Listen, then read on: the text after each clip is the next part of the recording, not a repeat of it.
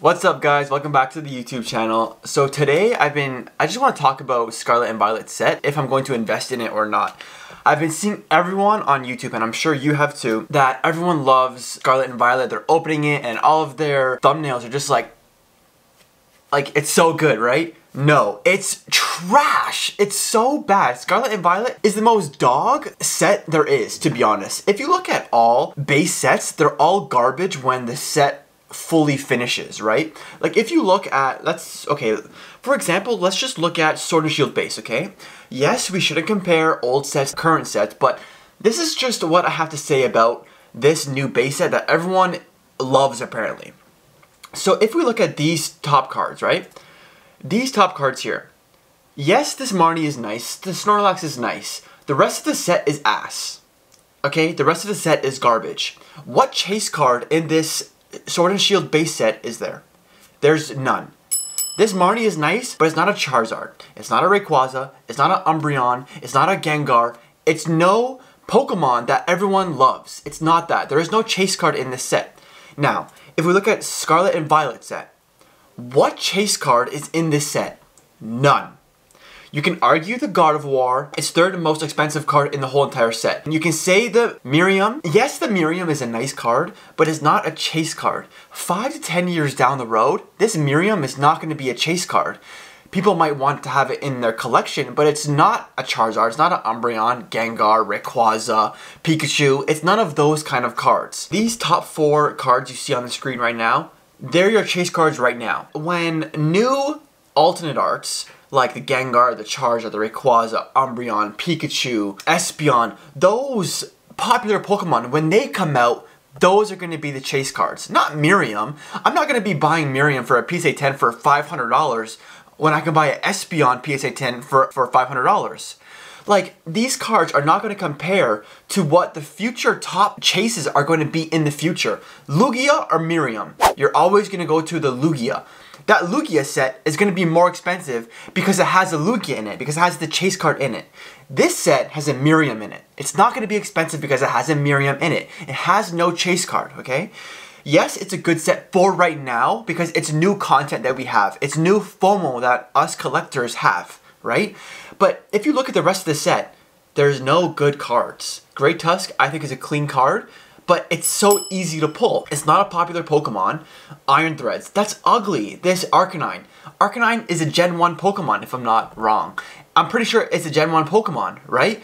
It's a nice card, but is it going to be a chase card 5 years down the line or down the road? No, it's not going to be. Like, there is no chase card in this set. I'm going to repeat myself over and over and over, but there is no chase card in this set. So why am I going to invest in a set that has a lot of FOMO right now, that the pull rates are very, very good, by the way, which is a bad thing if you're investing in the set. If you want to open a box of Scarlet and Violet, yeah, it's probably going to be fun because you'll pull like good cards in it, right? But if you're looking to invest in this set, that's a bad thing because you don't want people to pull the chase cards so easily, right? For example, like with Fusion Strike, on why I like that set is because it's hard to pull the Gengar and the Espeon. When that box or that set is out of print run, it's going to be an expensive set in my opinion because of the Gengar, the Espeon, and the Mew, right? There's a lot of chase cards in that set that are hard to obtain. So you're going to have to rip more product in order to get those cards, and if you get them in a 10. That's just what I think on how I invest in sets. With this Scarlet and Violet base set, there's no chase card, and it's so easy to pull the chase card in the set. Like, I've seen someone on YouTube open a case of Scarlet and Violet, and they pulled 5 Miriams. I'm pretty sure it was Danny Phantom. I don't know if it's one case, but he had 5 Miriams. Like, what? When do you see someone pulling 5 Gengar VMAXs? Once in a blue moon? It's very, very, very rare. Everyone who I've spoken to, and I've watched videos on Scarlet and Violet, they pull one of the 4 chase cards every time they open the goddamn booster box, right?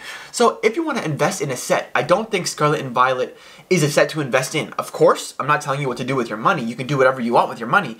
But with this set, I just don't see it being a strong set in 5-10 years out. It might be fun to open, but because this set has no chase cards, and because this set is so easy to pull the high value cards, it's a set that I don't want to invest in my opinion. I want to invest in the set that it's very hard to pull the chase card. Evolving Skies, yes, there's so many alternate arts, but the chances of you pulling the Umbreon or the Rayquaza VMAX, very slim, right?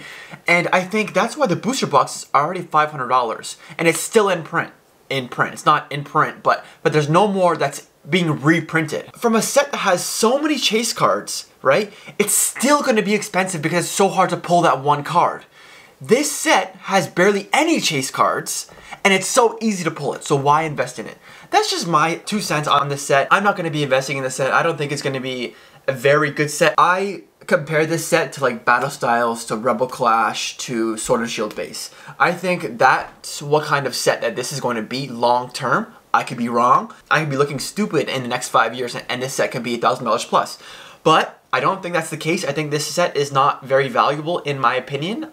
It's too easy to pull the cards that people want, and I don't think there's a real chase card in this set. So I want to hear what you guys have to say on this set and what you guys think about this video. So let me know in the comments on what you think about this set and what you think if this is going to be a set that's expensive in the future or not expensive or things like that. So I'll see you in the next one. I hope you guys enjoyed this video. It's very short to the point, and I'm just tired of seeing all these YouTubers on YouTube saying how it's a good set, how it's awesome, and they're so excited to pull their chase card, etc., etc. I hope you guys see my point here. I don't think there's much value in this set, but yeah, I'll see you in the next video. Deuces.